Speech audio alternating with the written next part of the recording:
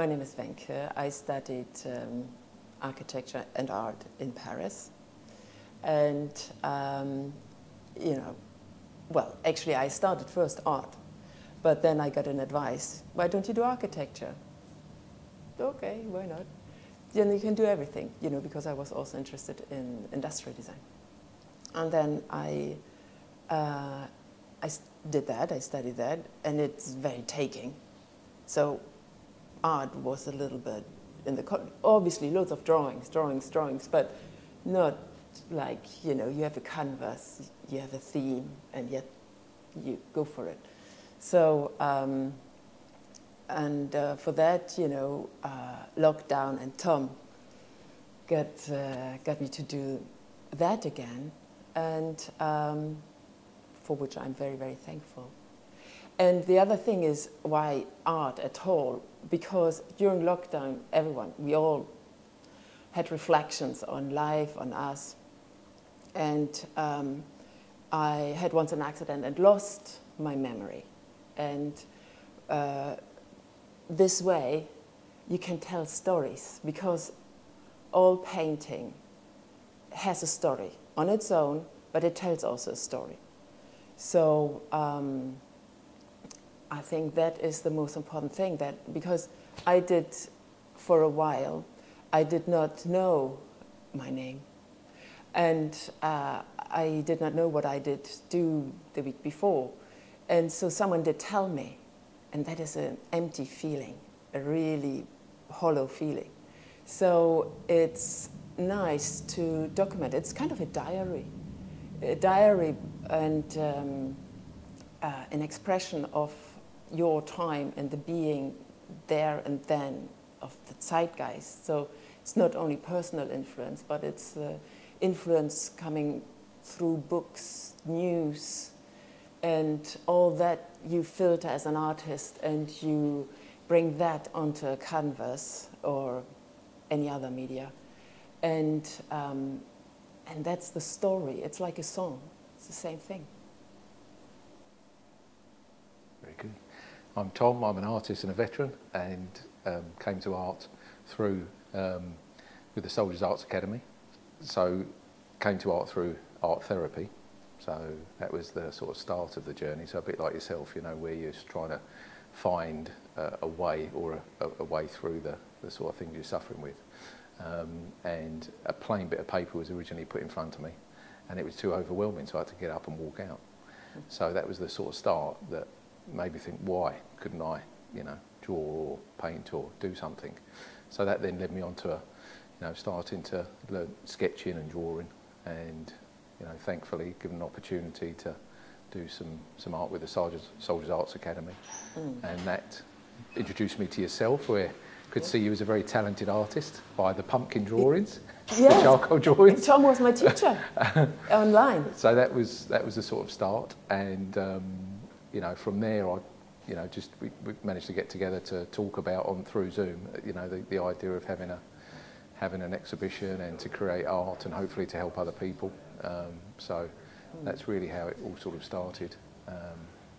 And I've been fascinated by art. 26 years I'd served in the military and never picked up a pencil or anything in that time. So it was actually, I've done more art probably in the last, you know, X amount of years than I've done at all in my life. So, and just continuing now, I want to continue to grow, more exhibitions, more concepts, more ideas. And that's the thing, is there is so much I think I've got inside that I want to paint, experiment, draw, try. There's so many different mediums as well, which is exciting. There's digital art now that's out there. NFTs, you know, there's the whole raft. You're very young. Kurosawa had his first painting when he was 70. Oh, well, I've got 20 years. Before he was an artisan now. Yeah, but, yeah. So, and yet that's the thing, age, there's no barriers. So, you know, I was fortunate to go to the National Gallery the other day, and I saw Monet's paintings and Caravaggio's and, you know, Rembrandt's that, you know, fascinated me really from books, and that's the sort of start of the journey really. So yeah, so here we are today. But yeah, there's a lot more in there, but I think that's just a little sort of flavour really of the. You know, I mean, veteran. You know, it is the intensity of your of the experiences in life that actually that makes you an artist. It's not necessarily a university, or it's not necessarily, you know, any kind of formation. It is life, and you channel feelings, experience, etc. through, you know, through you, through your soul. And you know, just before I started the SAA, the Soldiers Art Academy, we just did some doodles, you know, and you know, there was this campaign, paint your lockdown hero. So I started with Attenborough, and then I thought, wait a minute, we don't need to look that far. So my grandfather was quite good. You know, my grandfather, he was a soldier, and he was he was marching to Stalingrad through the cold. You just mentioned it, through the cold, and he was taking care of the horses. He was raising horses, hence. And so he was taking care of the horses, and after a while there were no horses anymore. They were all eaten. And then gladfully, you have to say, he got shot through the lung. So there he was. And my grandma got the news, you know, that he's dead. He got shot, and tragically, you know, in field, hero. And but luckily, a Russian soldier picked him up, and because he was quite tall, and he would be useful for work. So he picked him up, and he got into the lazaret and close to Moscow, and he had to work there 2 and a bit years. And then after the war, the gate opened, and he could just walk home. And so that's what he did. He had no mobile phone to say, honey, I'm coming. It's just like, okay, where is home now? So he walked and walked and walked. And then he arrived, and my mom, who was just actually conceived before the war, was just 5 years old, and she's like, Mommy, a stranger's coming up the drive. And my grandma just dropped the buckets, just like, oh my God, coming from the field of death. And so I wanted to paint him, and he had a long life. And then at the end, he felt that he would, it's the end. And so he asked my aunt, please, schnapps and a cigar. Because, you know, as a soldier, that was the delight. That was enjoyment. That was escape. And so he had a cigar. He had his schnapps. Put it down very nicely, neatly. Head on the pillow. Died. And that, I thought, was beautiful. Peaceful. And it cannot just fade away like this. So I thought that has to go onto a canvas. And because it has a story. It's a story, and it's his song of life. And he was, you know, in his 90s, so it was. You'll have to bring that. You'll have to put that up. It does. It's well, we'll see. There'll be somewhere for it. I can put that up. It's an amazing story. In fact, wow. Well, I bet you can tell stories. Well, how did you get your MBE? MBE? Oh, well, so that was through the military. So I did 26 years, Royal Air Force, and I'd done various sort of fundraising activities, and was doing some work when I was based at NATO in Northwood, Middlesex. So there was some work I did there that I got put up for it. I didn't know, and it was quite strange. I got a phone call at home from someone very senior within the base that I was at the time, and he just said to me, and he was a Dutch admiral actually. He said, "You've been given a national award," and I started laughing, because I knew he was always one that would come in. He'd come in and sit down and say, hey, hello Tom, how's everything today? You know, what's happening? And we'd have a little chat, and then he'd go up, and he was a very busy man. He went on to become sort of Admiral of the Fleet for the Dutch Navy. And but it was, yeah, I then got another phone call, and they said, you've been given an award, and that was it. I got, you know, it was very humbly and gratefully received the National Award of an MBE, which was amazing for the military division. Surprised the family. We had our day up at the palace. Oh my goodness! And from the Queen, yeah. So it was kindly awarded off the Queen. So yeah, it was pretty amazing, pretty amazing. So that's a painting. And that, yeah. Well, it's strange. I did. I've got a photograph that I set up yesterday, a still life, just to sort of give a nod to that past of the military, and then the bridge to the art world now. So it's that sort of transitional piece. I think they want to paint a rebirth, of restarting into a new career, and that's exciting. You know, you have chapters in your life, but you look back, and you have to look forwards as well. You know, and I think that's important that you know, you have those experiences, but you've got to look. There's positives to go forwards with, and that's really important. So I hold on to that. Shedding the cocoon and now spread your wings. Yeah, and I think there is that sort of, you know, to create art is, as you say, it's very special. It's that being able to be free on canvas, and again we talk about the mind and how you can, you know, disappear for hours into a painting, or, you know, photography or poetry or acting, whatever medium you choose to go into. But that can be part of the healing process, you know, to take your time, to slow down, you know, in life. The life is it's funny, you know, on the journey in this morning, you see people running to jump off one train that's going to the same destination just to get in 2 minutes earlier. And, you know, thankfully, I'm not like that anymore, you know. Become a lot more slowed and considered in, you know, because I think as art, it makes you do that. And I think society could benefit from that, actually, just having a restart and you know, just take the time. And the reflection. Reflection is important. All your reflections. Yeah, because of the experiences that you have in life, and shape the way that you are. And some of them are good, and some of them are not so good. But those ones that are not so good, that you know, through treatment, you know, I've had an awful lot of help with treatment and that sort of stuff. So that enables you to move on to the next stage, and then again keep moving forwards, you know. I think actually art is a part of human nature. Joseph Beuys, he said that everyone is an artist, even someone who's you know, passing the broom in the space.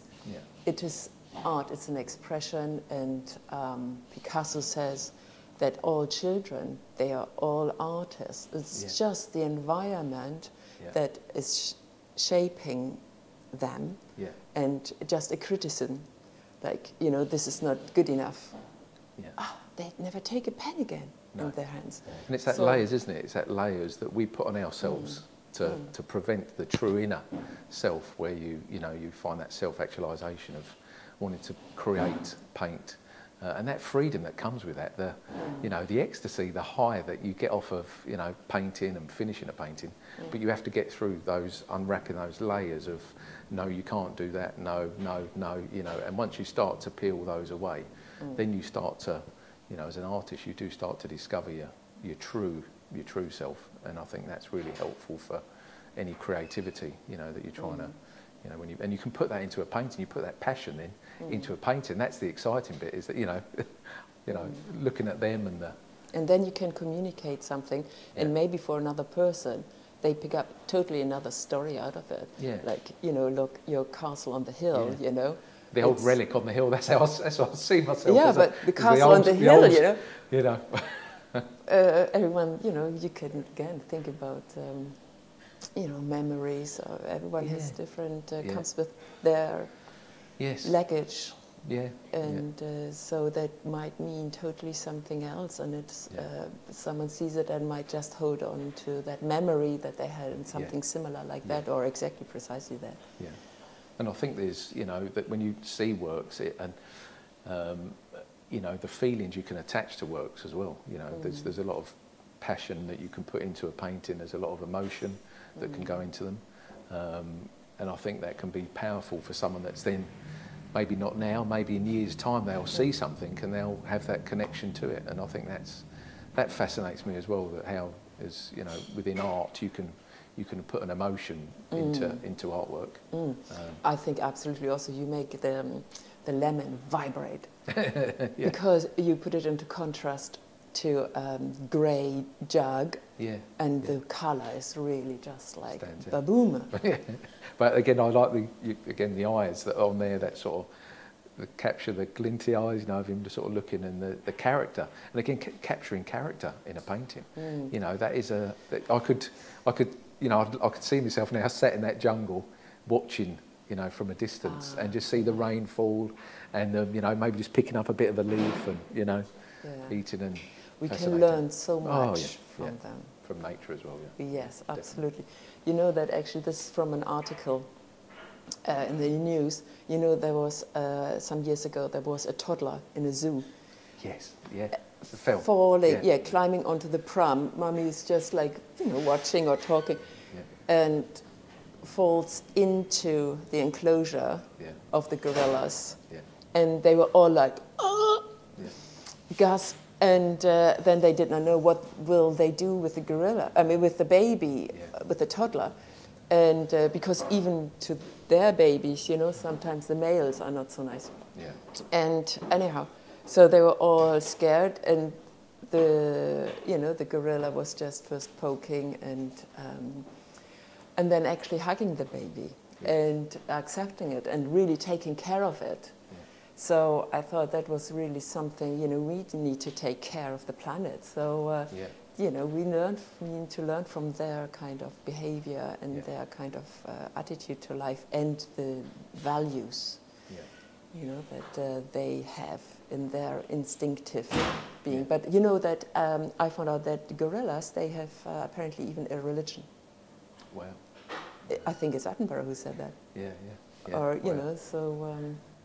and the hierarchy that they have, you know, the way their family set, isn't it? You know, it is.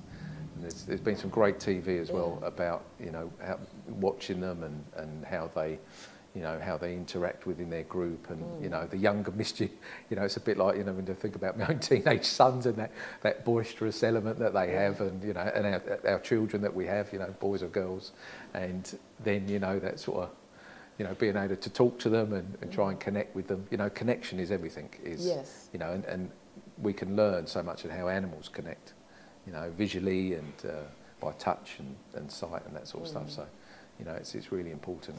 Do you know where the word gorilla is coming from? It's a quite unusual word, isn't it? Gorilla. It's ancient Greek. Because the old ancient Greek, it was Horus.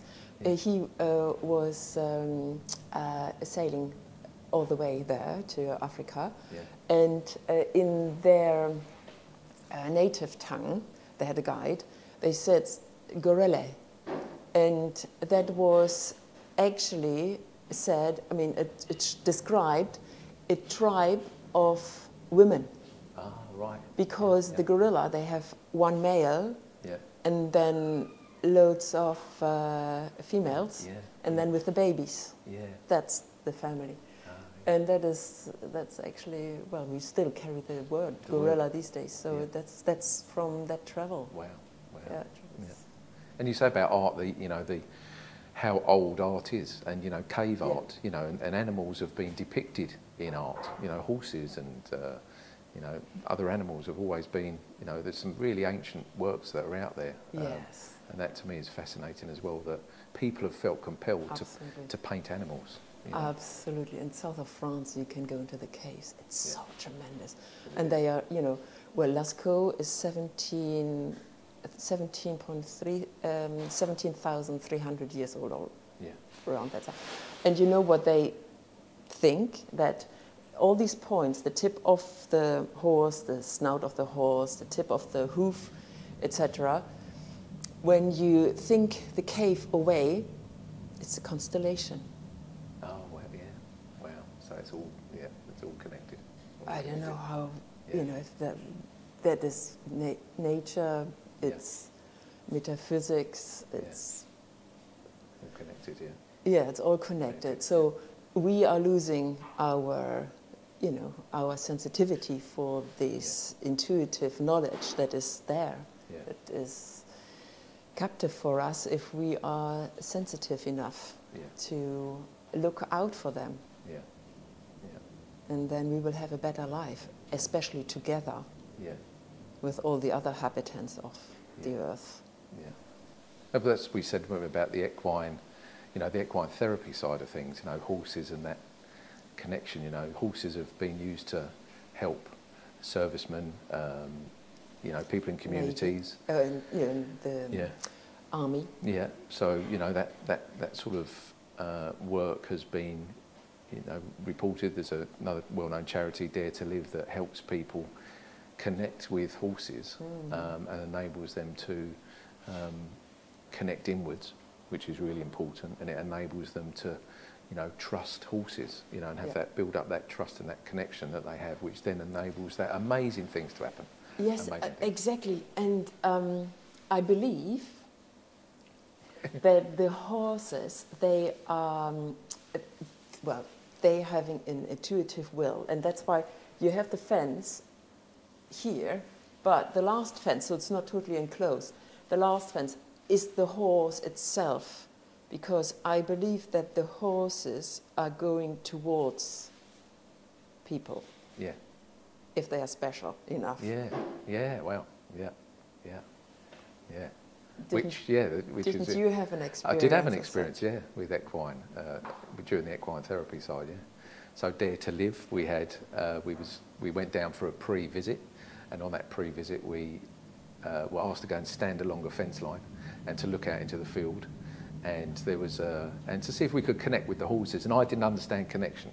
So for me it was quite an unusual word that I you know, didn't really sort of grasp, but I do now, and that looking out into the field was fascinating, because I sort of looked at this particular horse, and it, for me personally, it stood out, and I did, you know, felt a connection. There was something that just made me look at that. It might have been colour or whatever, but I made a connection. We was then asked, sort of 6 of us along the line, to sort of just close our eyes, bow our heads, and just, you know, stand there for a couple of minutes in the moment, which we did. And then after a couple of minutes, I definitely felt a presence near me, and, you know, I come to realise that as humans we have certain distances that we're used to, and the same as with horses, they're very intuitive.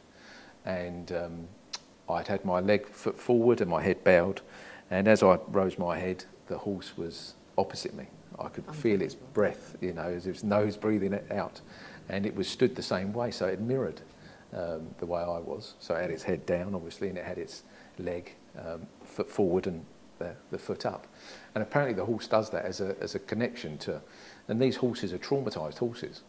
So, but they'd been, you know, looked after, they'd had sort of tough experiences, but they'd come through all that, and they do amazing work down there at the charity as well. So, but that experience then was very, very, very powerful, and it gave me that, and that's where colour, where visualising colour in your mind sort of come about, because they asked me, was there any colours that you could visualise, and I sort of said there was some colours, the purples and golds, and that was, you know, and she made a note and that sort of thing, and that was powerful, you know, that was a, and then obviously went emotion. On, and that you say about the female, that was the female mare of that collective group of horses, and you know, and there was a beautiful grey, and I stayed then, you know, when I come back to do the course, they said, yeah, we'd like you to come back and then spend some more time down there, and I think we did a week, I think it was a week course, and you know, we would then walk into the field, and it got to that point where they would follow you around like a little course, you know, that they'd set up.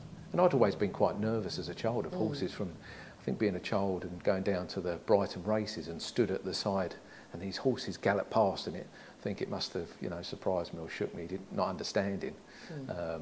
But by the end of that, the horse come up and rested its head on your shoulder. I mean, it's just powerful, absolutely powerful. And they then had, we then sort of made, not these, but similar type things with horsehair, because of the smell was comforting. So again, using touch, feel, and a sense of smell, where they would, you know, clean the horses down and that sort of stuff. So Wonderful. You know, that connection with animals is you know, it's powerful. It's powerful very thing. special. Yeah. But you have to be open for that, you know? Yeah. And so that is really wonderful that you had that. And that's why I see in the change. painting, you know, that's why it's, again, you know, I have a real connection, a feel for the, you know, for horses, and that, obviously that you know, love the painting. I know that, and yeah, I love your story. Yeah, well, thank you, and that's where we're here now.